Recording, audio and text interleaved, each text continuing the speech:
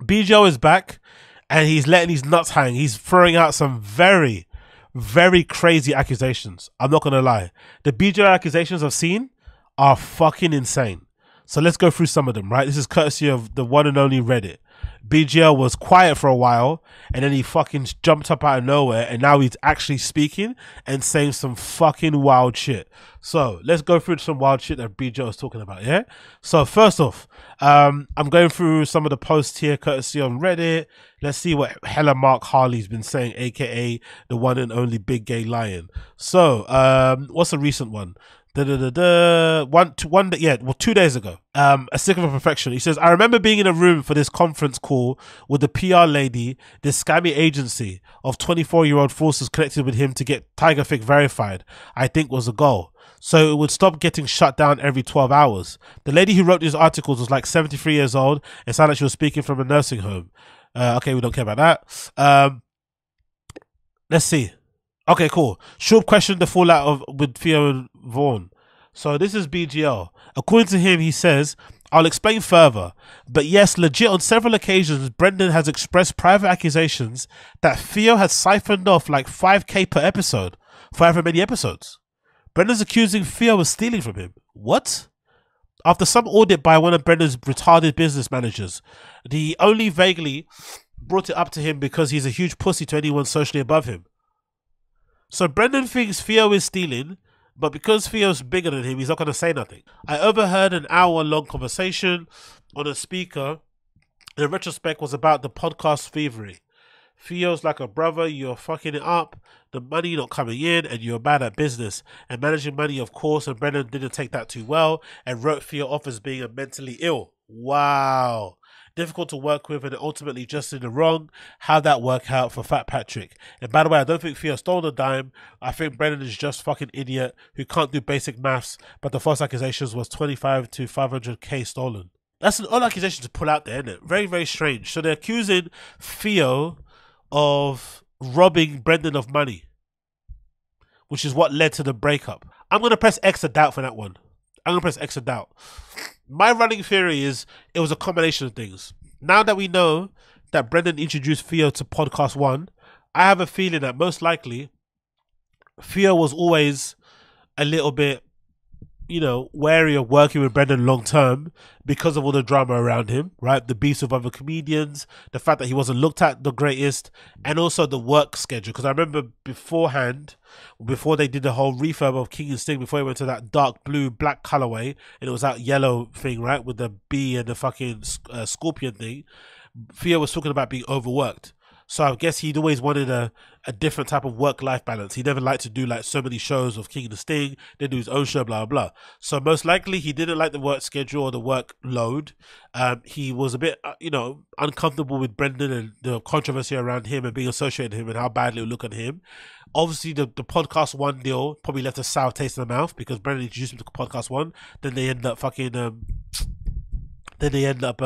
holding his money and shit.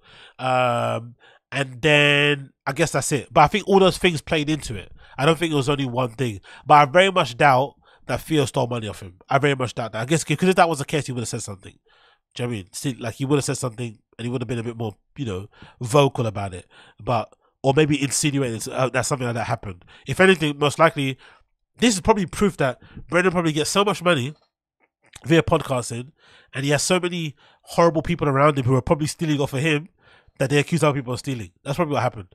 I bet you. I bet you any money that most likely somebody else is stealing and they pointing at Theo to want to be stealing to take the attention away from him. I bet you that's the case. I could believe there's a situation where Brendan doesn't know how much exact money comes through his account. Do you know what I mean? Or how much money he's meant to get. How much money he should be receiving, and people are siphoning it off, and then he's thinking it's going other places. So that might be part of the reason why. I'm not really too sure, but I think so. What are you guys saying in the chat? Does the cash go into the bank account? Exactly. I remember we tried to get the sub to subscribe to his wife's OnlyFans. Really? Oh shit. Press X for doubt for Theo. Like exactly. But do I think that Theo wasn't honest with Brendan why he left? Yes. I have a feeling that's true. I have a feeling that Theo is probably not very good at I won't say confrontation, but like being direct with people. So he probably didn't let Brendan actually know why he actually left. He just kind of made it seem like something else. I'm always surprised if Theo lied and told Brendan, I'm going through some mental health thing, that's why I don't want to do the show or something. He wasn't honest, like he just didn't want to be around him because it was bad for business. Because that's also another theory. Another theory is that somebody high up at CAA noticed Theo's talent and said, hey, if you really want to go for the stars, if you really want to achieve some big things, you've got to drop Brendan. And it's no coincidence, as soon as he dropped Brendan, Theo's gone sky high. So I think most likely somebody in the industry, somebody within the scene, industry, plugged in business guy was like, hey, you've got to drop that guy. He's not good for business. Have you guys not? I just think for us, big up High Def. There was no Tiger Fic in that video. That little brows and chin video, there was no Tiger Fic. Interesting, isn't it? You'd think that Brendan would want to push Tiger Fic on that video, but there was no Tiger Fic whiskey. No big long shot of the whiskey there, like nothing. I wonder why. Maybe because that shit isn't good. Maybe because there's fucking actually battery fluid and shit. You never know. What do I know? What the fuck do I know? Let's continue here with some BGL stuff. It's got an email live that Theo's podcast is literally 100 times the numbers of TFK does. I've never met a person who pretends to her heart to seem happy for people while being extremely jealous and hateful, dismissive in private. But I think that's how they all are, to be fair. This is a really good point by BGL, but I think they all like that. I think that whole thing they all do, where they all kind of repeat what Rogan says about, oh yeah, the comedy community is super helpful, we all help each other out. I think they all just say that to lip service, to like act like Joe Rogan. But I think they all privately hate each other. That's my running theory. I think most stand-up comedians are all jealous of each other, with the exception of Joe Rogan probably, because he's made all the money. But I think most of them, they all pretend like they're all good friends, which is good anyway for the sake of it, because I think on paper, on the screen, they all kind of pretend like they're all friends, and it helps their career because they all come on each other's pods, they all record content with each other, so that's a good thing. They all help each other out. But I think privately, behind closed doors, in green rooms and shit, they definitely talk shit about each other. I don't think that's something that's only specific to Brendan. I think they all do it. And one thing about Brendan, he's very much copies what everyone else does in the industry. So he does what everyone else does. So I think they all do it personally. I don't think it's just Brendan. Another one here, reposted my reply from another friend. I'll explain further.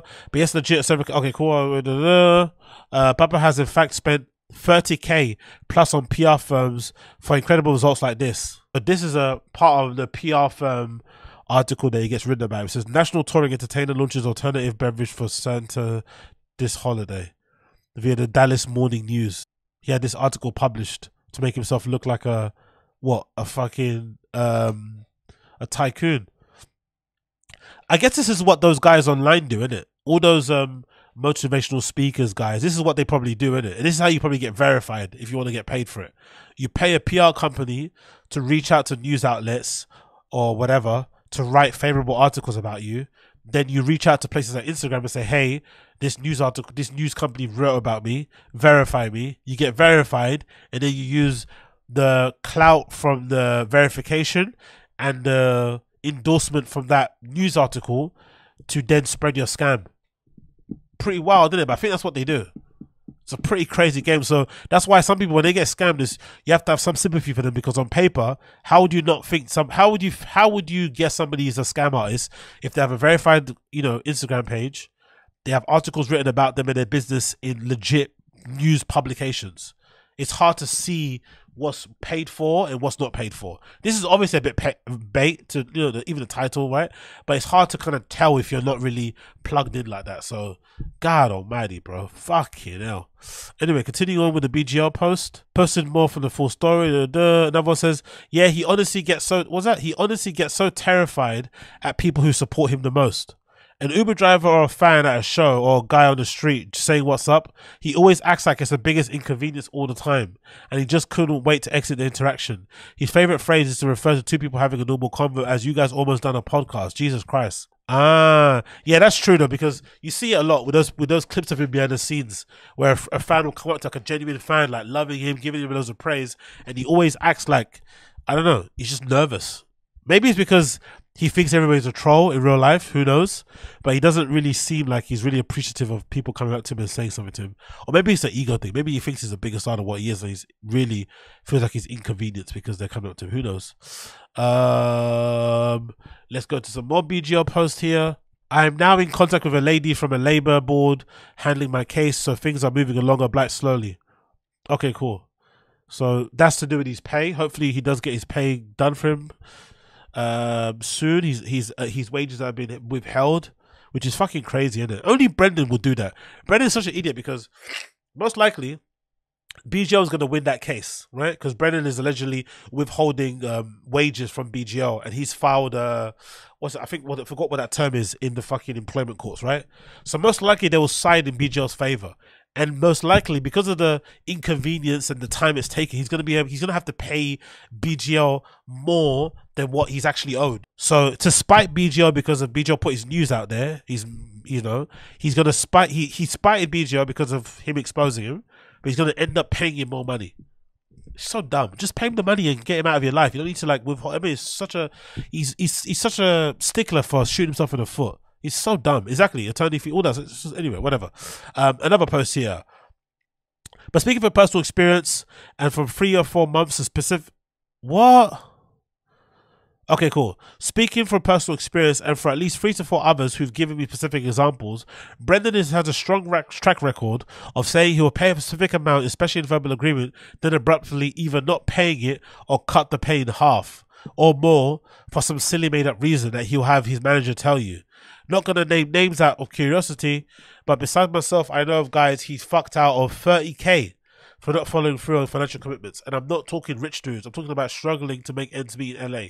This is me near the top of the unforgivable narcissistic traits. Jesus Christ. Again, great guy, never met him. Another one. Factual part. Since I've known Brendan, he's maintained a regular ongoing sexual...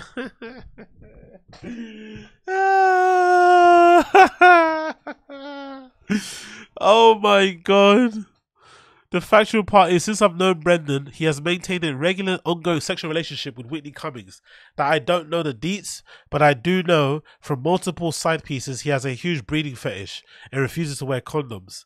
So we won't know without paternity test, or really just an IQ test, but it's most certainly not outside the realm of possibility. So people are saying that Brendan is Whitney Cummings' baby dad. The father of Whitney Cummings' unborn child is Brendan. If that's true, he's fucked. If that's true, he's fucked. He's married in LA, right? California. They've got some crazy rules about settlements and shit when you're in divorce. If that's true, the Mexican is gonna get fucking paid.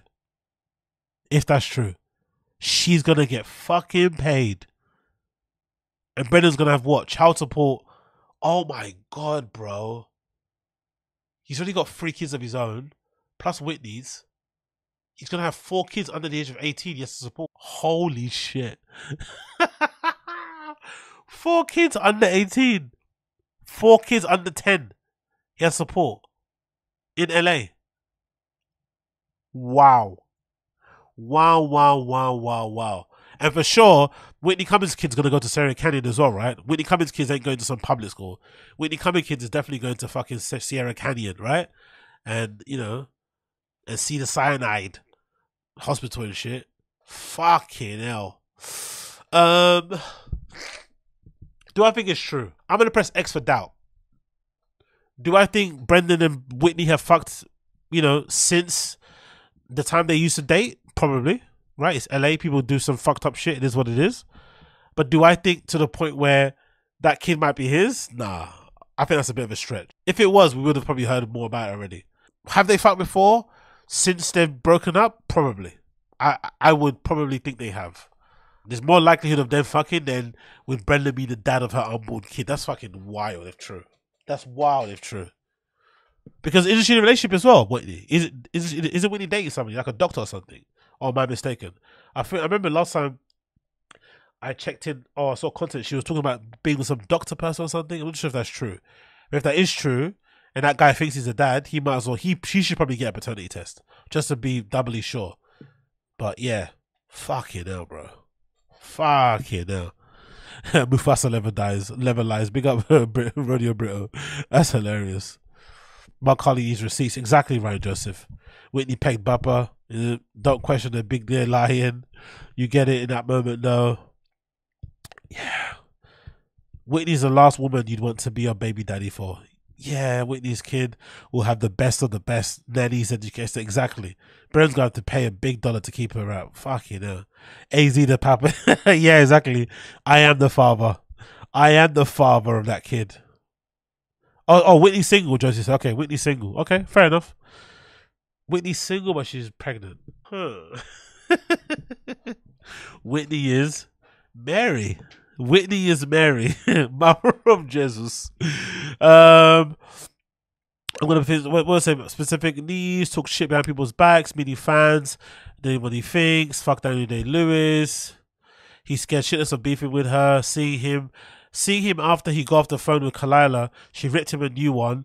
Like he was seeing a 20-year-old kid coming from Vietnam War. Changed for life. 100% correct. Human interactions don't do. Okay. Things are going well. Doing couples therapy. Hold on, I can't blow my nose. 1 second. Isn't doing couples therapy the complete opposite of doing well relationship wise? Isn't that a sign that your relationship isn't going well? Or am I looking at it too, simplistically? If you're in couples therapy, isn't that more so a sign that you're not going well? Or is that just something, what's that thing called? Or is that just something you do positively to help your relationship? I don't know. You tell me in the chat if you go through couples therapy. I always thought couples therapy was a way for you to like reconcile and to kind of deal with your issues with a third party, so it wouldn't get too crazy and you could talk through your problems, understand each other, blah blah blah. But usually it's because you've gotten to a place where you can't communicate well, so you have to have a third party kind of act as the intermediary. No, or am I mistaken there? I don't know. Wishing them the luck though. Wishing BGO and Luana the luck. More luck than ever. I want them to breed, have loads of BGO Luana babies around so we can have more entertainment to kind of talk about, to be honest. I want them to be together for fucking ever. Please be together forever. We all saw him lifting a car. What do you think? Exactly. Okay, good point. Exactly. Good point. Haven't deadlifted a car in weeks, he says. Sounds about right. Not far as critical. Thinking high school level. The problem with guys like Brendan is he has this pipe dream of being a big shot businessman CEO like his dad, but he knows nothing about managing employees, running an efficient business, time management, delegation, micromanaging. He can't do any of the skills he's in charge of people doing, like audio engineering, video recording, editing Photoshop for thumbnails. He even sucks at booking guests compared to the guy they hired last year, Dai T-Fat K. He's in charge, but does nothing competently, or often just can't do it at all. So when he starts pretending like he knows the first thing about financially auditing and production budgets, then vocalizes that privately to accuse his best friend is secretly stealing several hundreds of $1,000s from him over the course of 4 years, it's just the biggest yikes of all time. Okay, that's fair. That's fair accusation. You know what's really interesting too? Is that idea. A lot of these guys do it though, to be fair. A lot of these podcast comedian guys are like, I'm a hard worker, I graft, I grind. When really they have entire production companies or production people doing most of the heavy lifting. Like recording the shows, clipping them up, thumbnails, titles, lighting, cameras, all that shit is done by somebody else. But yet they're acting as if they're like doing it on their own. When really all they do is turn up and sit in front of a microphone, basically. Right? And again, that's like half of the work, because if you know anything about making content, half of the thing about making content is actually the editing and the final touches when you upload it and shit. So the fact that they talk so big about what they do when they don't really do much is hilarious. But yeah. And it also must be hard for Brendan too, because if you know anything about his dad's story, I remember seeing a post about his dad on LinkedIn, or a LinkedIn post of Brendan's dad showing his history and shit. And that guy's really accomplished.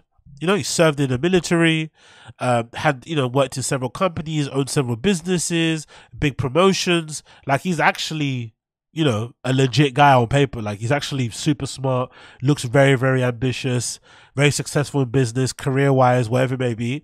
So if you're Brendan and you've got that guy as a dad, there's probably internal pressure, or maybe you just think because he's your dad, you're also the same as well, when really you're not. You know what I mean? You're not the same at all in the slightest, especially when it comes to IQ. Can't believe I didn't realize he was Diamond Boy when I worked with him. Dude, I don't take IDs anymore. Any temporary boost of productivity you feel makes me feel like shit. Okay. I don't have any intel about the prediction. Is less views, quality entertainment, less consistency. Okay, we don't care about that, and that's about it, really. I don't think there's anything more that was broken. But the main news is that BGO is a legend. BGO is out here alleging that Brendan is allegedly sleeping with fucking Whitney behind everybody's backs, which is fucking crazy, to be fair, if true.